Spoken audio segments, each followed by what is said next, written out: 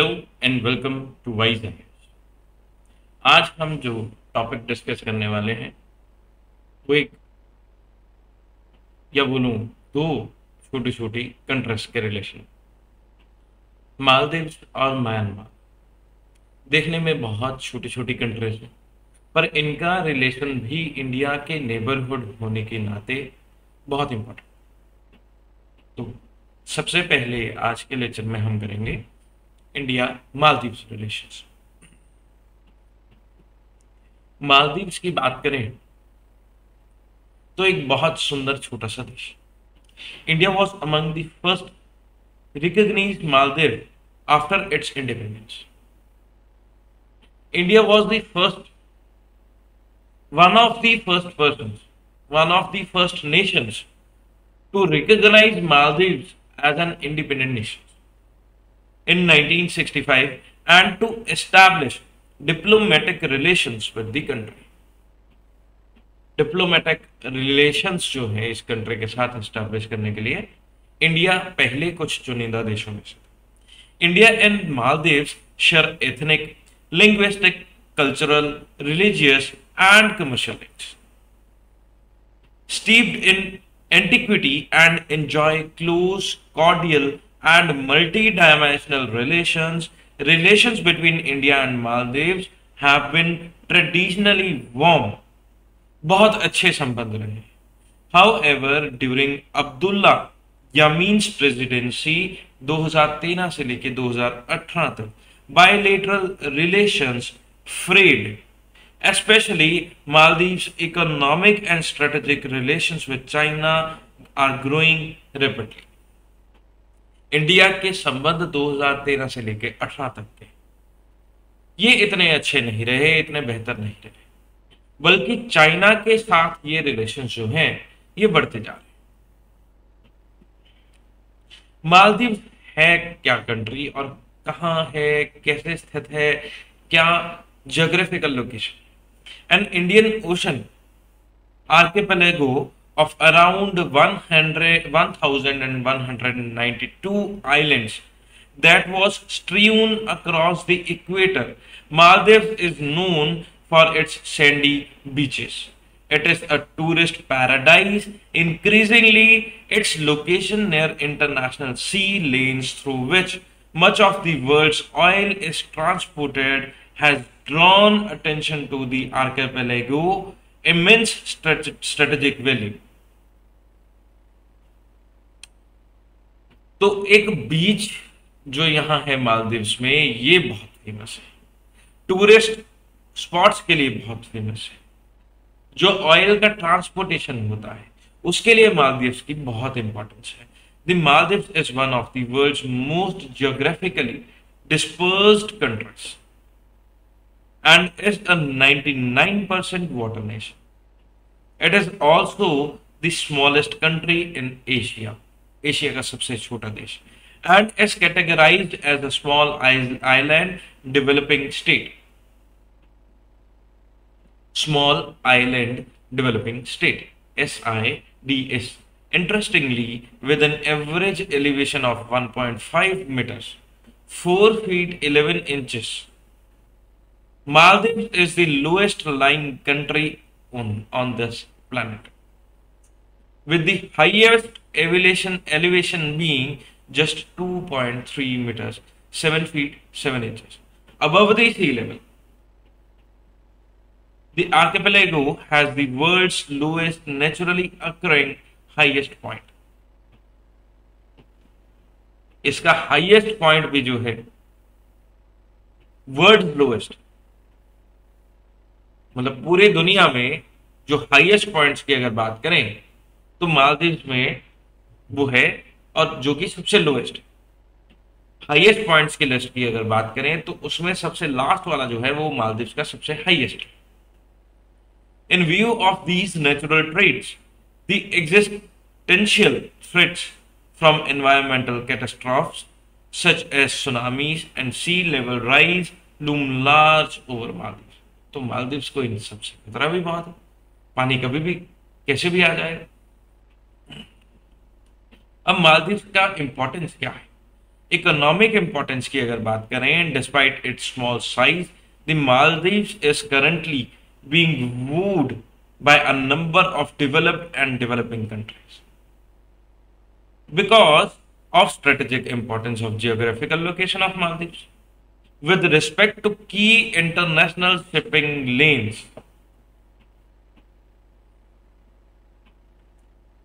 मालदीव्स बहुत छोटा होने की वजह से भी बहुत सारे डेवलप्ड कंट्रीज का ध्यान आकर्षण करता है. The Indian ocean is the key highway for global trade and energy flow. Indian ocean के जरिए जाएंगे. The Maldives is geographically positioned like a toll gate, कि भैया वहां आपको पर्ची कटवा के जाना पड़ेगा. Between the western Indian ocean, check points of the Gulf of Aden and the Strait of Hormuz on one hand and the Eastern Ocean checkpoint of Strait of Malacca on the other. It is extremely important for India's strength in the blue economy through sustainable management and utilization of marine resources. तो भैया अगर किसी ने Indian ocean से जाना है, रास्ता मालदीव से मांगना पड़ेगा. तो मालदीव इस तरीके से स्ट्रेटेजिक इंपॉर्टेंस रखता है. सिक्योरिटी अगर बात करें, Maldives is important for political stability and security in the Indian ocean, neighbourhood and protection of Indian trade and investment, क्योंकि उसका जियोग्राफिकल लोकेशन जो वो ऐसा है. They have a clear responsibility in maintaining peace and security in the Indian Ocean. India to see Maldives supporting the Pacific strategy of the Quad. अब quad में कौन है? A strategic arrangement between India, US, Japan and Australia. India being a net provider of security, it is also our responsibility to maintain peace and security in the region. So these two are the complementary approaches and we are working on that. Maldives की geographical location जो है वो वहां पर Indian ocean में piece और security बनाए रखने के लिए बहुत इंपॉर्टेंट. और दूसरी तरफ मालदीव्स को सबसे ज्यादा सिक्योरिटी प्रोवाइड करने वाले हम हैं. तो इस वजह से सिक्योरिटी पॉइंट ऑफ व्यू से मालदीव्स का इंपॉर्टेंस बहुत बढ़ जाता है और हमारी रिस्पॉन्सिबिलिटी भी है, क्योंकि सबसे ज्यादा सिक्योरिटी हमारी जा रही है, हमारी तरफ से जा रही है. तो हमारी ये रिस्पॉन्सिबिलिटी है कि पीस वहां पे, शांति वहां पे बनी रहे. अगर शांति वहां पे नहीं बनेगी, भैया बदनामी किसकी होगी? बदनामी हमारी, क्योंकि इंडिया सिक्योरिटी प्रोवाइड कर रहा है और इंडिया इस तरीके से सिक्योरिटी प्रोवाइड करने में सक्षम नहीं है कि मालदीव्स वहां पर पीस मेंटेन कर सके, शांति बना के रखे. Anti terror operations, it is standing with India in anti terror operations. Maldives is deeply affected by radical elements. India and Maldives are also engaged in deep defense cooperation as well as in counter-terrorism measures. Both sides had their meeting of the Joint Working Group on counter-terrorism, countering violent extremism and de-radicalization.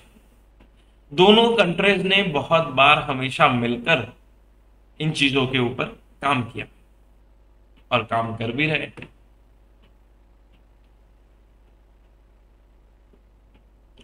Global support, Maldives supports India's permanent membership and India's candidature for non-permanent seat in the year 2020-2021. Both are members of Commonwealth and have supported each other in international forums such as NAM. तो इस तरीके से globally जो भी organisations, जो भी हमारे claims, उसको दोनों नेशन जो है आपस में सपोर्ट करते. And this is very much important. Curbing China's ambition. It is the key that male treats India as the first among equal when it comes to China. When Solly came to power, the categorically said India first policy is my first foreign policy, is my foreign policy. तो इस तरीके से curbing China ambition जो है ये भी important. In 2016, an action plan between India and Maldives was signed for defense cooperation to enhance shared strategies on security interest of the two countries in Indian Ocean region। कि हम दोनों मिलकर security के लिए काम करेंगे। एक एक्शन प्लान 2016 में साइन हो गया कि काउंटर टेररिज्म के लिए या टेररिज्म के खात्मे के लिए या डिफेंस के लिए हम दोनों मिलकर काम करेंगे।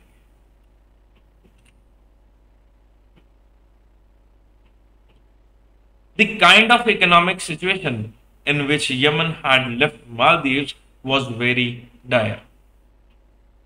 There were debts, there were sovereign guarantees, the private sector had taken loans from Chinese banks, and the government had given a guarantee, which is not a norm. It was much messed up situation, so the economy needed reunification. So we announced an economy package for them. जब Yemen ने मालदीव छोड़ा तो बहुत बदतर हालात में मालदीव, और इस तरीके की हालात थी कि वो डेट ट्रैप में जाने वाले। तो हमने एक इकोनॉमिक पैकेज मालदीव्स के लिए अनाउंस किया।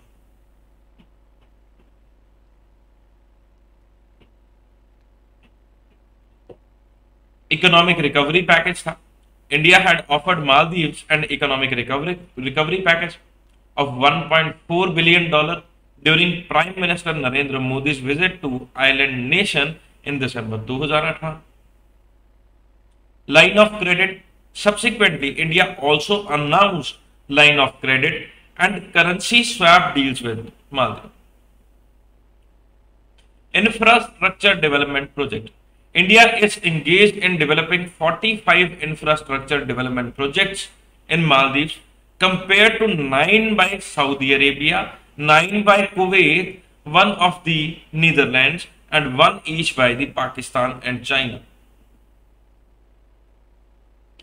तो इंडिया के जो इंफ्रास्ट्रक्चर प्रोजेक्ट्स हैं वो भी सबसे ज्यादा।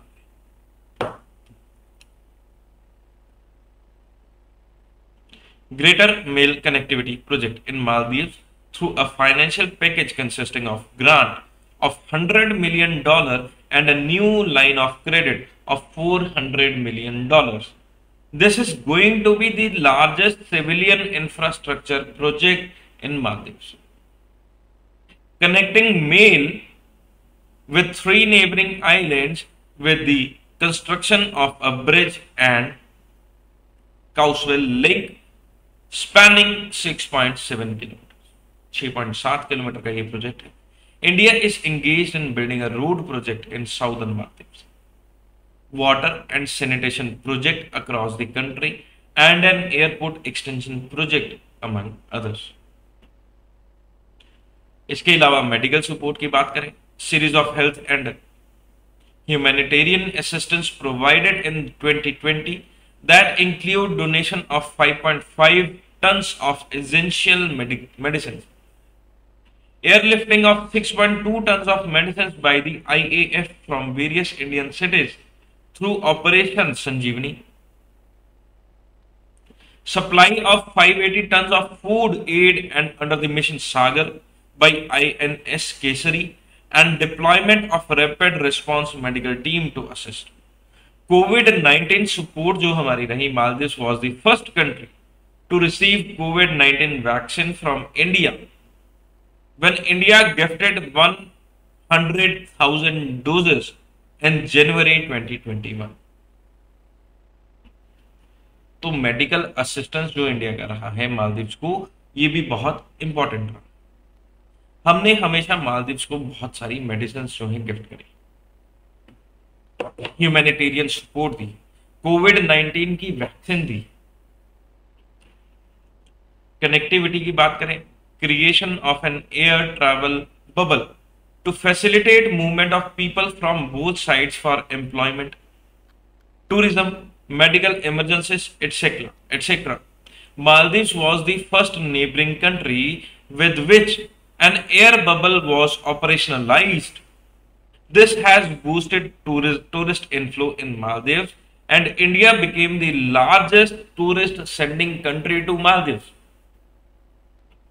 आपने देखा होगा पिछले 2-3 सालों में every second person was going to Maldives because of the soft policy of the Maldives for tourism, especially for India.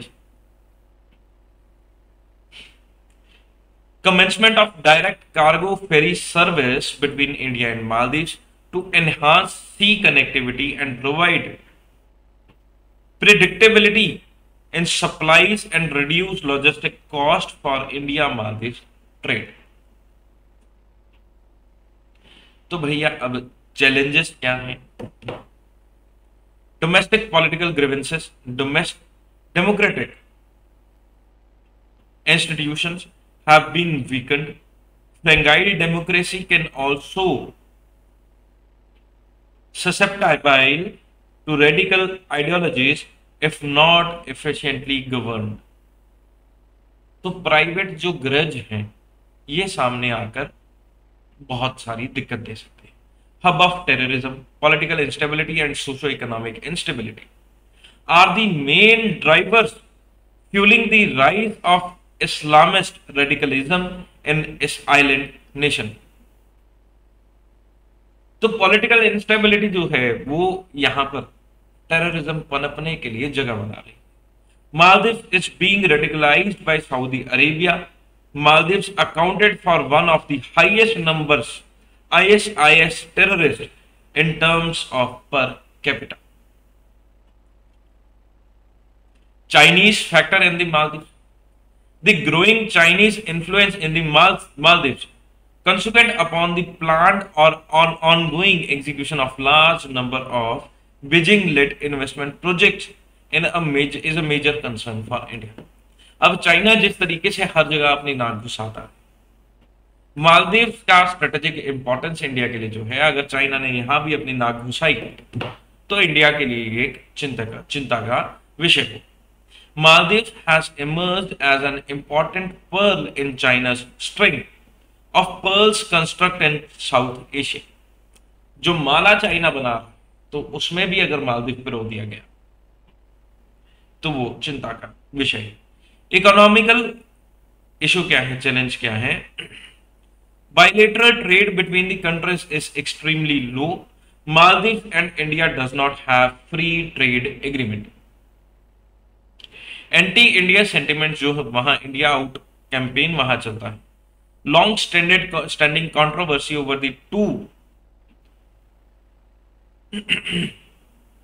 Dhruv advanced light helicopters that were given by India in the Maldives in 2010 and 2015, both of which were used for ocean search and rescue operations, maritime water surveillance, and for airlifting patients between islands. India officers had been sent to Maldives to train the Maldives National Defense Forces under whose command these helicopters operate. But some in the anti-India consistency were trying to portray that by gifting these helicopters, India was creating military presence in the country because they were military choppers. अब हमने भैया helicopter दिए उनको मदद करने के लिए, और बवाल ये मच गया कि हमारी मिलिट्री के चॉपर्स वहां जाकर इंडिया अपनी मिलिट्री वहां एस्टैब्लिश करना चाहता. Lack of transparency. A recurring complaint is the lack of transparency in agreement being signed between the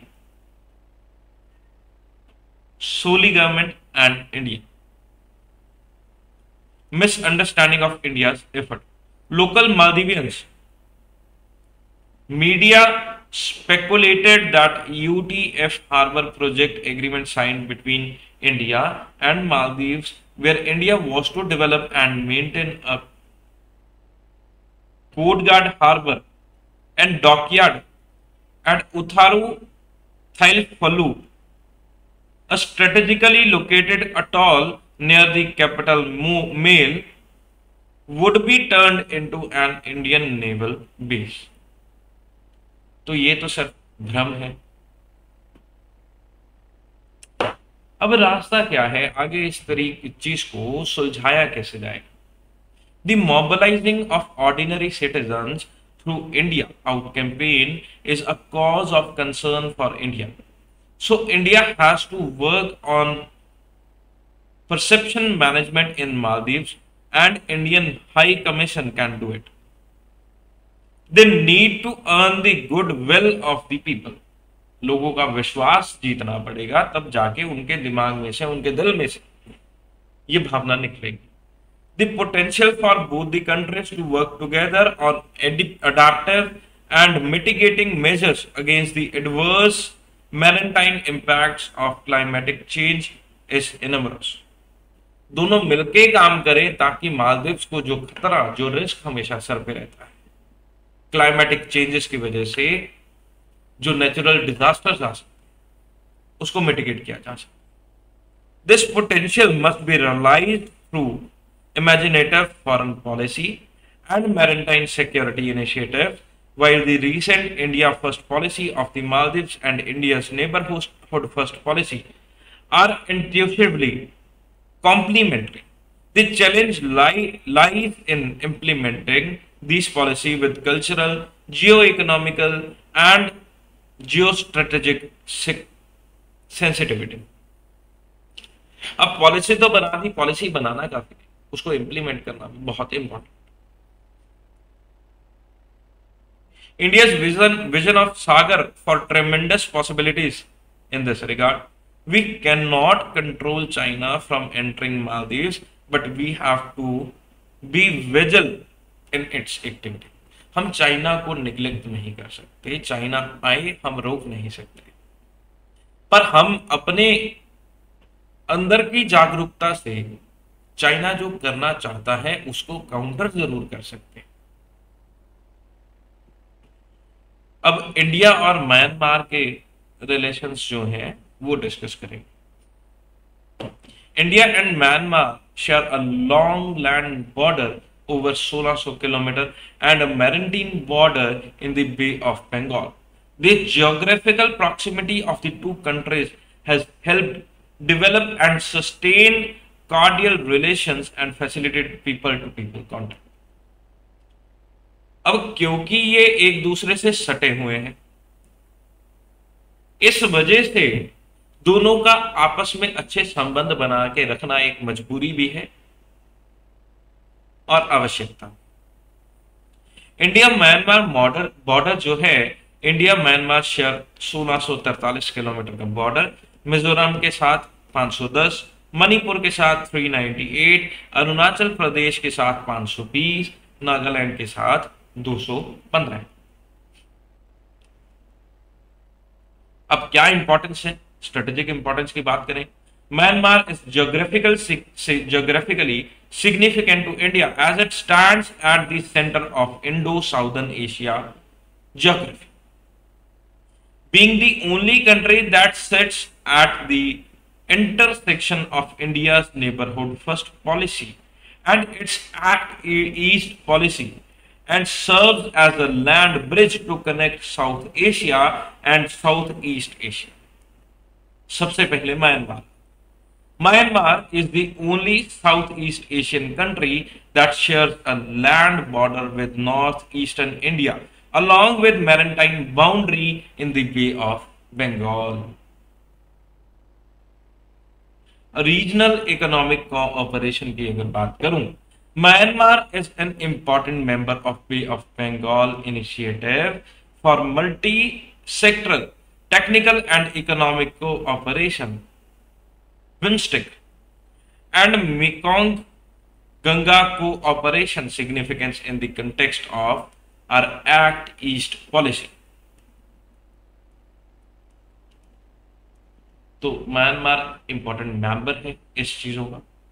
facilitating connectivity in central to improving Indo Myanmar economic relations. India regards Myanmar as the gateway to link up to the rest of Southeast Asia and thus has invested in ASEAN-wide infrastructural projects that are able to boost trade in the ASEAN-India Free Trade Area.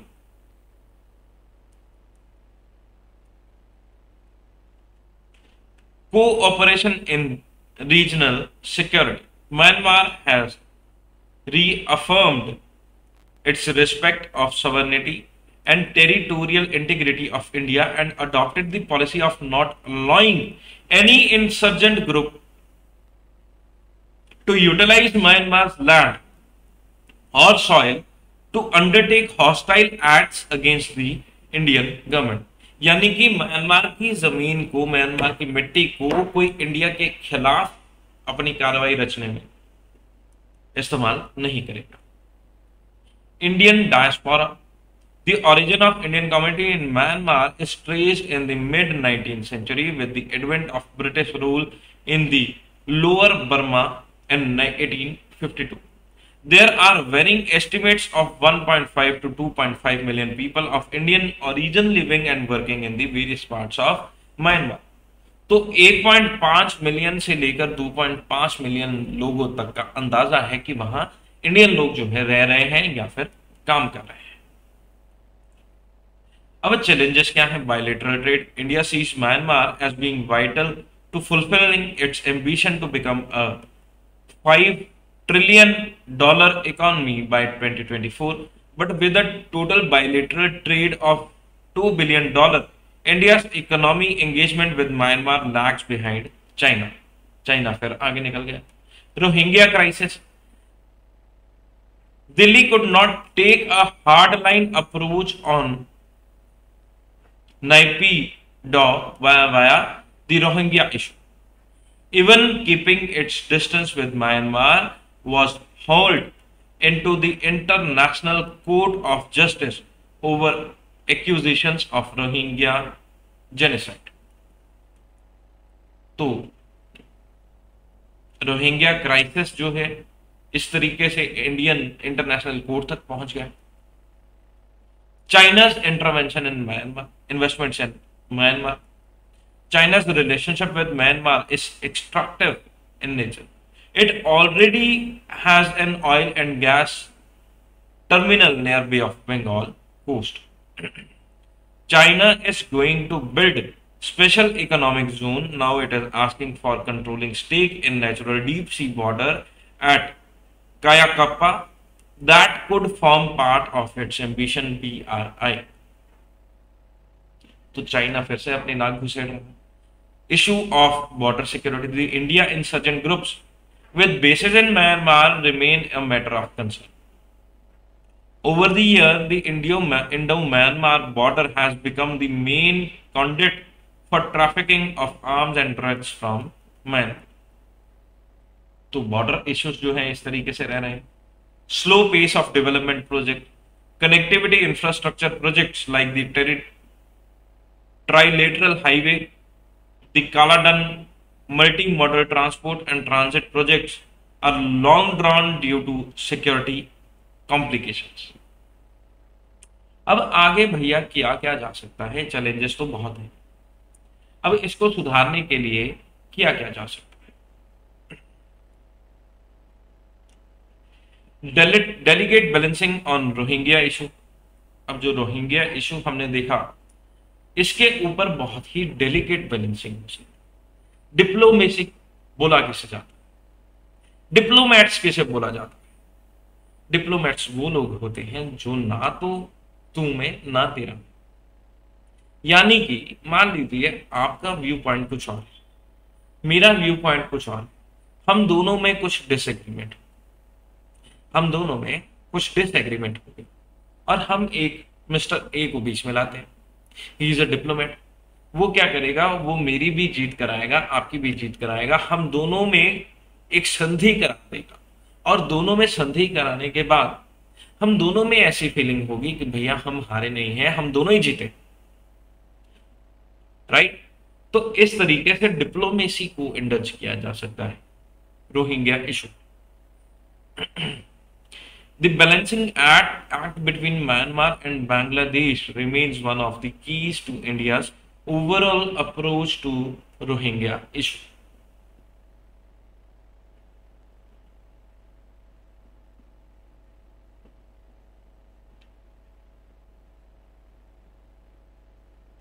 By positioning as playing an active role in facilitating the return of Rohingya to Myanmar, India has made it clear that it supports Myanmar efforts and also understands Bangladesh burden.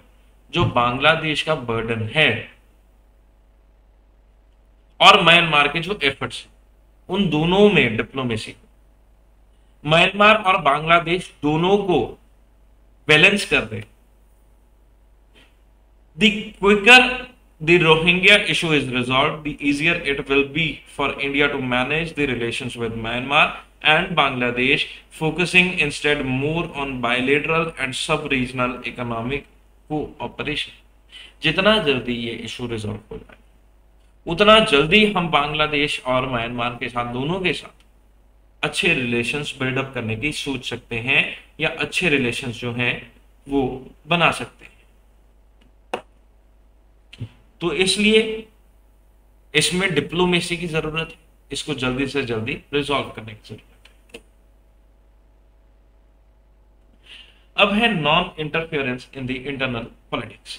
Let me grab a SIP of water please.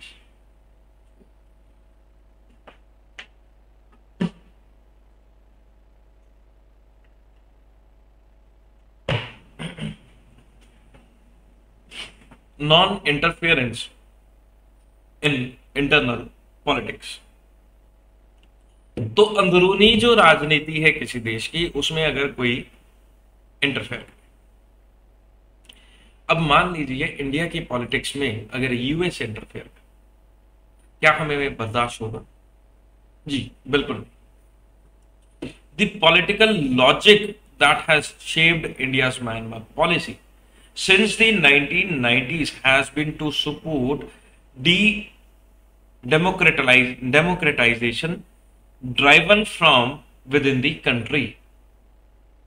अब ये जो democracy है वो यहां आए, पर अंदर से आए, इंडिया उसके ऊपर इंटरफेयर ना करे, इंडिया उसमें इंटरफेयर ना करे। This has allowed India to engage with the military that played a key role in Myanmar's political transition, converting our investment in the trilateral highway and the Kaladang projects to fuller trade and investment corridors. अब जो investment हम कर रहे हैं वो full trade corridors बन जाए, उसको इस्तेमाल किया जाए ट्रेड के लिए to the fullest. A broader developmental partnership to the grassroots with the help of civil society. अब ग्रासरूट्स के साथ ब्रॉडर पार्टनरशिप किस तरीके से हो? At the grassroots level, there are the civilians who in their mind have anti-India thoughts. To eradicate these thoughts, it is very much important to directly target the grassroots level through diplomacy, through bureaucrats, or through any other means. New political approach to the Indian insurgent groups issue beyond the intelligence-based approaches. अब new political approach to the Indian insurgent groups, इनके लिए एक नई approach लाने की जरूरत है। अब बेसिकली देखा जाए तो हमारे जो बॉर्डर के इशू, इंसर्जेंट ग्रुप्स के इशू हैं, ट्रैफिकिंग के इशू हैं, ड्रग्स के इशू हैं, इसको रिजॉल्व करने के लिए there should be a strict surveillance. अब हमारा सर्विलेंस ही ढंग का नहीं अगर होगा तो हम इसको कंट्रोल कैसे कर पाएंगे? It's all about the will of the present administration. they wanted to do it or not to do it. तो इस तरीके से म्यांमार और मालदीव्स दोनों के रिलेशंस आज हमने देखे हैं। मालदीव्स और म्यांमार बहुत छोटी छोटी कंट्रीज हैं। ये दोनों कंट्रीज इंडिया के बॉर्डर्स के साथ लगने वाली। मालदीव्स इज इंपॉर्टेंट बिकॉज ये हमारा इंडियन ओशन के लिए एक चेक पोस्ट बन जाता है। हमें वहां से कहीं जाना है तो Maldives is the central point. तो मालदीव्स के साथ अच्छे रिलेशन बनाना ये हमारी जरूरत है और साथ ही साथ हमारी रिस्पॉन्सिबिलिटी। हमारे मॉरल वैल्यूज में ये चीजें आती हैं कि we should treat our neighbours good. Before your relatives come to your house in a problem, before your friends come to your house in a problem, when you are in a problem, your neighbors are the first ones who can come to the earliest. तो following this principle, India का कोई दोस्त दूर से आए उससे पहले India के नेबर्स उसके साथ रेडीली खड़े हैं। और इसी चीज को इसी एग्जाम्पल के साथ समझें कि हमें अगर कोई तबाह करना चाहता है तो हमारे नेबर्स के जरिए बड़ी आसानी से कर सकता है। वो पहले हमारे नेबर्स के घर में घुसेगा और फिर हमारे घर में कर सकता। और अगर हमारे नेबर्स ही ऐसे हों जो हमारे हित में हो, हमारे हितकारी हों, हमारे पक्ष में हो, वो हमारे किसी ऐसे दुश्मन को अपने घर में ही नहीं घुसना देंगे। तो बेसिकली अपने नेबर्स के साथ इस तरीके की पॉलिसी, इस तरीके के रिलेशंस बनाना बहुत ज्यादा इंपॉर्टेंट। इंडो चाइना रिलेशंस हमने देखा, इंडो पाकिस्तान रिलेशन हमने देखा, Indo Bangladesh, Indo Sri Lanka, Indo Nepal, Indo Bhutan, India Maldives, Indo Myanmar, ये सारी कंट्रीज के साथ हमने रिलेशंस देखे और सबके साथ there is a common point of security, there is a common point of strategy, there is a common point of China's entrance because China wants to get South Asia as weeds in the same thread. Defense issue is always there, security issue is always there in respect of any of the country. China issue is mostly there. So in countries के साथ relation रखने के लिए या relations के लिए किसी भी क्वेश्चन को आंसर करने के लिए you just have to throw some light on the historical background and the current scenario and what are the challenges, what is the way forward and your conclusion in the end. This will complete your answer to the best possible way, to the best possible manner, in the way UPSC wants you to answer. So completing with the topic of India and neighborhood, this was the last lecture in the row of India and its neighborhood. We are left with some of the topics of the Indian polity. In the next lecture, we will be covering those topics. So this was all for today's lecture.